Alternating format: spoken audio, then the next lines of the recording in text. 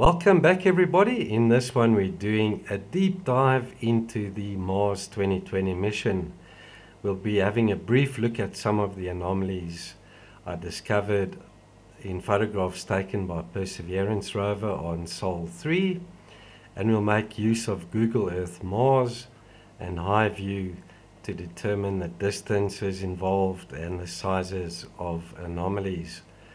Photographs taken by the rovers typically don't have any scale indicators, so it's rather difficult to determine how far anomalies are from the rovers and how big the anomalies are.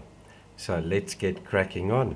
Just briefly, we'll be looking at the anomalies I discovered in photographs taken by the rover on Sol 3, and as always I'll include the links in the description below. So the first anomaly right there, folks, strange, looks like a type of a tombstone shaped object, maybe even a seat, who knows, with the armrest over there on the side. It's got a rather strange shape to it. Seems to be next to a block on the front side over here. Don't know what to make of that one, folks. And we're looking at layered objects in the background there, and I estimate this is about 160 meters from the rover. Close-up look, we can see two rectangular objects on top of one another. This one runs across diagonally, and bright objects there on the top. And we're looking at that strange rectangular part right there at the back, folks. And originally I thought it was part of this ridge line closest to the rover, but actually it's way at the back there.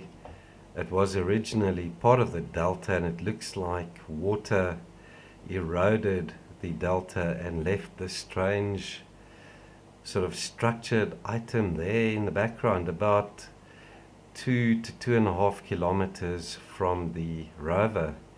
That block or rectangular part there is about 60 to 70 meters long. There we can see it's got a rather flat, smooth surface to it. Then it's got this flat top, and then it's got this overhang on the left. We'll have a look at that one in the high-rise photograph. So looking at the Perseverance rover landing site, I found this high-rise photograph called a deposital fan, acquired on the 29th of January 2007, high res of 28.1 centimeters per pixel, and we're looking at the JP2 black and white map projected file in this video. There's a quick look at the low res black and white, and the rover landed over there, folks. We'll check that out in the higher resolution photograph right there. So there's the JP2, and we're looking at the delta over here on the left. The landing site is located over here in the bottom right of this photograph, folks. So let's zoom in on that. Let's go out a bit, and the landing site is right there.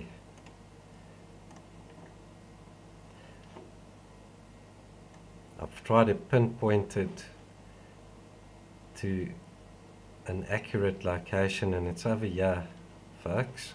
So you can see a very low contrast photograph, and that's what we deal with typically when we analyze these things. So let's go for a bit more contrast, and we're looking at the site over there.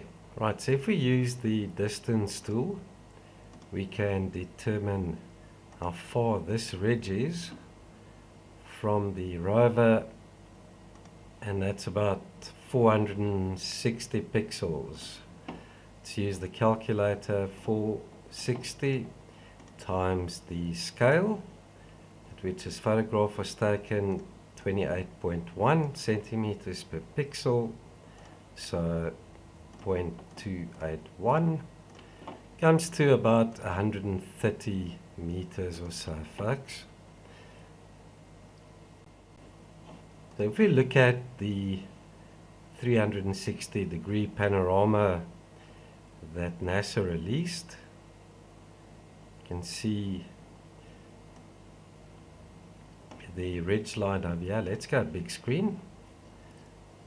So here's the rover, and there's that ridge line running through there. So this is about 130 to 160 meters away. So we're typically in this photograph looking at this ridge line over here. I was also under the impression that the rectangular structured item was over here to the northwest, but on closer investigation I located it right there to the west of the landing site. Right, so let's see how far from the landing site the structured item is. So you're looking at about 9,300 pixels. 9,300 times the image scale of 28.1 centimeters per pixel makes it roughly 2.6 kilometers to the west of the Perseverance rover. So let's zoom in on that strange structure.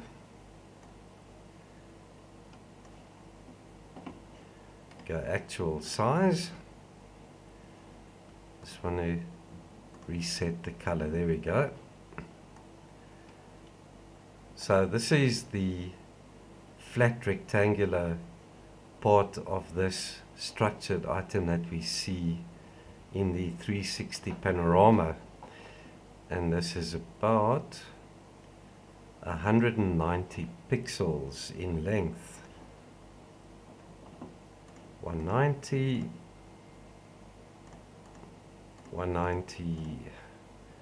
multiplied by the scale, it's about 53 over there.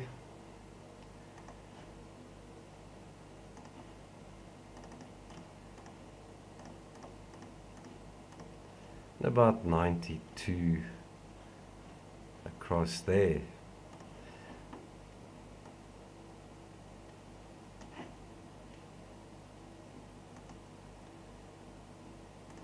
So if we look at it from the rover's perspective, we're seeing the flat rectangular side there, the flat top, and the part that is sticking over the edge. So let's see how far the edge of the delta is from the rover. Got about 8,300 pixels.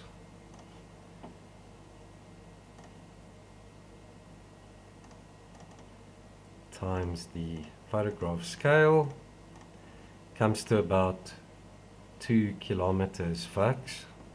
Then if we go to Google Earth Mars, I've indicated the landing site there. This is from the CTX mosaic. The rover will travel down this path up towards the delta, along the side, through that area there, and then up to Jezero crater's edge to the west. So let's have a look at that. That photograph we looked at in the mosaic with that butte is roughly northwest. So we're looking at this angle over here. If we use the distance tool, from the rover to that first ridge is about 140 meters, and then from the rover to the edge of the delta is about 2 kilometers. So in future, when we look at these photographs from the rover, we can at least judge the distances. Landing site right there, we're looking at a northwesterly direction towards the edge of the delta, which is up there.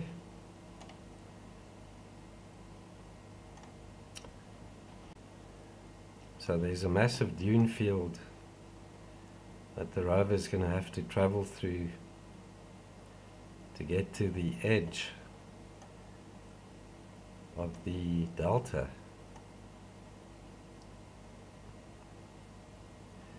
There's some of the sort of canals, if we could call them that I discovered a while ago.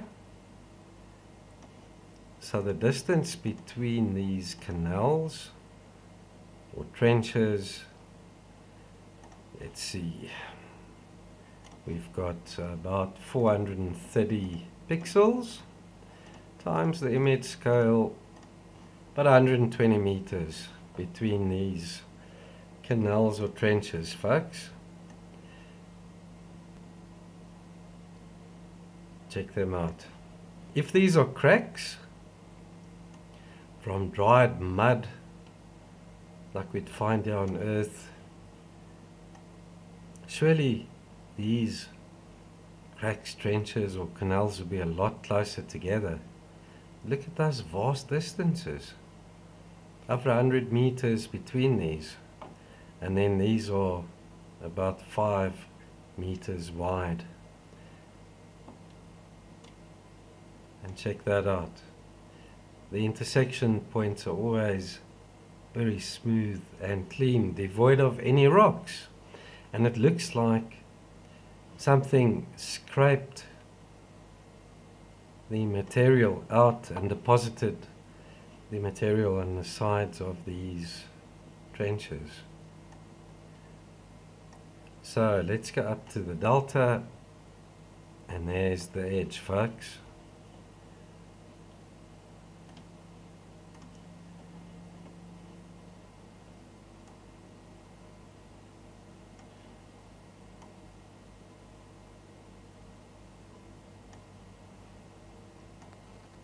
Zoom out a bit.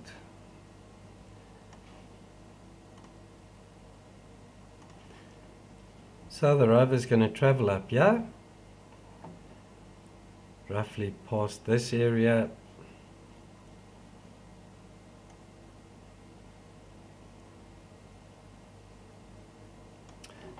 goes up there, and then comes down north, along here, past this point, and then goes up towards the western edge of the crater. And that's it for this deep dive into the Mars 2020 mission. I hope you find it informative and useful.